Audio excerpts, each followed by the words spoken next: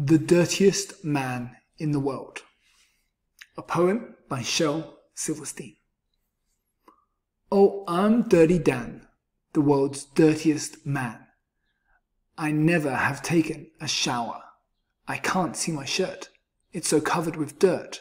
My ears have enough to grow flowers.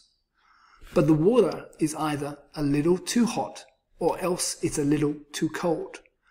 I'm musty and dusty and patchy and scratchy and mangy and covered with mould.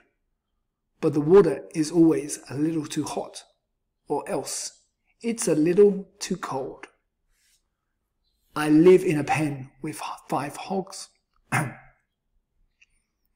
live in a pen with 5 hogs and a hen, and 3. I live in a pen with 5 hogs and a hen, and 3 squizzling lizards who creep in my bed, and they itch as I squirm and I twitch in the crubby old sheets that I sleep in. I live in a pen with 5 hogs and a hen, and 3 squizzly lizards who creep in my bed, and they itch as I squirm and I twitch in the cruddy old sheets that I sleep in. If you look down my throat with a flashlight, you'd note that my insides are coated with rust. I creak when I walk, and I squeak when I talk, and each time I sneeze I blow dust. The thought of a towel and some soap makes me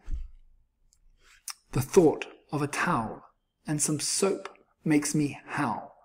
And when people have something to tell me, they don't come and tell me, they stand back and yell it. I think they're afraid. The thought of a towel and some soap makes me howl. And when people have something to tell me, they don't come and tell it, they stand back and yell it. I think they're afraid they might smell me.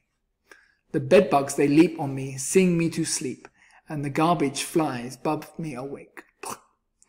The bedbugs that leap on me, sing me to sleep, and the garbage flies buzz me awake. They're the best friends I've found, and I fear they might drown, so I never go too near a lake. Each evening at 9, I sat down to dine with the termites who live in my chair, and I joke with the bats and have intimate chats with the cooties who crawl through my hair. I'd brighten my life if I just found a wife, but I fear that that never will be, until I can find a girl gentle and kind, with a beautiful face and a sensitive mind, who sparkles and twinkles and glistens and shines, and who's almost as dirty as me.